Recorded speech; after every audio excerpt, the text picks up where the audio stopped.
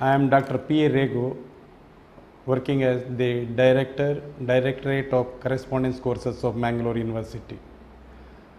Prior to this, I have been working as the professor in the Department of Economics. Now, at present, I am discharging my duty as the Directorate of this program in our university.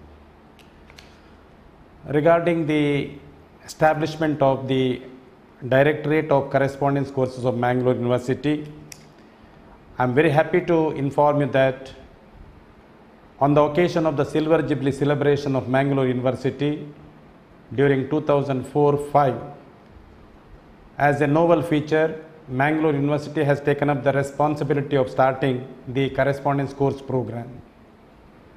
The basic purpose of this program is to extend graduation and post-graduation program to all those students who are not able to find admission to the regular courses, and also other people who are working in various organizations as permanent employees or the temporary employees.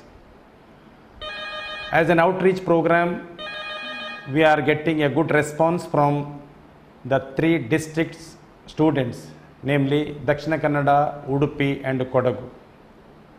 At present, we are running 3 UG programs and 7 PG programs. Under UG programs, we have BA program, BCom and BBM. Under PG programs, we have MA in Economics, MA in History, MA in Political Science, MA in Sociology, MA in English, MA in Kannada and MCom program. As far as the official status is concerned, the statute of this establishment of this course has been assented by the Chancellor, namely the Governor of Karnataka.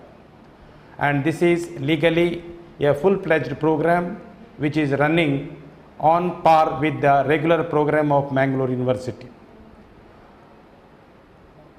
As a novel feature, along with the extension of the education facility, we have a future plan to introduce several diploma and certificate courses in order to meet the requirements of the students of these 3 districts of Mangalore University area. For our good service, we have obtained the grants formerly under the Distance Education Council, Delhi, and later from the University Grants Commission, continuously nearly 3 to 4 times with a sumptuous amount of some 50 lakhs or so. And at the time of the starting of this course, the student strength was very small, and now approximately it has reached to more than 2,200 student strength. And we are also encouraging the education, particularly among the female population, because most of them are deprived of some opportunities of going to pursue their education in the regular mode. And over the years, we are also finding an improvement in the performance of the students. Result-wise, also gradually it is picking up. And we have also charged a nominal fee. It is the course-wise, the expense-wise, we can say that it is not a very expensive program. It can reach to the needs of a common man by charging a nominal fee as the expense related to carry out this education program. And one additional information is we have 3 educational study centers. Main center is this university campus.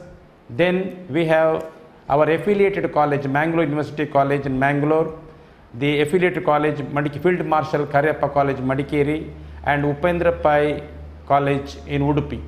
In all these 3 study centers, we are collecting the application and we are extending the education facility to the students of those areas. And we are getting a good support from the university to run this education. University has deployed the staff to cater the needs of the functioning of this office. And over the years, we are doing better and offering good service as an outreach program for the benefit of those students who are not able to continue their education under the regular mode.